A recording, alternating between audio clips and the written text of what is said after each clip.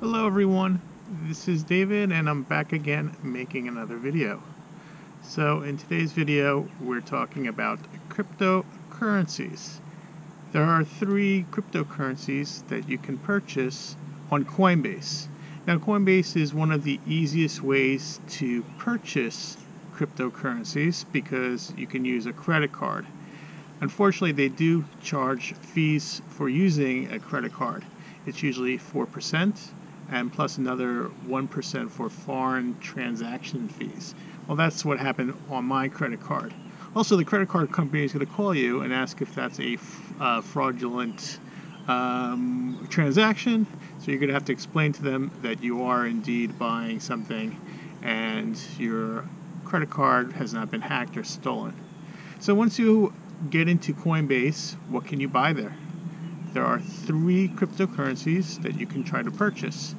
One is being a Bitcoin, the second is Ethereum, and the third is Litecoin. I currently have all 3 because it's a way of diversifying your assets or diversifying your cryptocurrency, your money, whatever. So with Bitcoin, that's the oldest. It's most well known, widely recognized. The second one, Ethereum, is the second most popular cryptocurrency that's out there, and there's a lot of potential, and it also offers a lot of features that Bitcoin does not.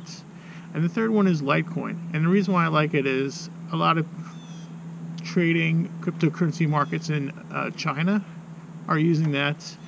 They're buying and selling, so there's a big base of users who are using it to transfer money from one place to another, and it's affordable right now, and it's just another way of diversifying your assets. So I hope you like this video.